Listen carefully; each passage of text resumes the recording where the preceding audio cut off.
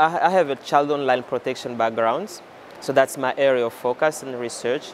And so I think as we're trying to connect the next billion to the internet, we need to look closer to those issues of online security and safety, especially for younger ones.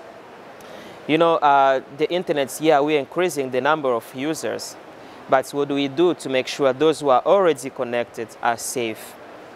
And what do we do to make sure those who are now connected, or those we are trying to connect, how are they going to be safe? I'm talking about young people and children. We need to care about that. And that would be, that's the issue that I'm raising wherever I have the opportunity to talk and to speak. And I would encourage all stakeholders to think deeply. Companies, business, governments, civil society, and all those other stakeholders to think really and carefully about, because those are the future of the internet, and so we need to make sure they are safe.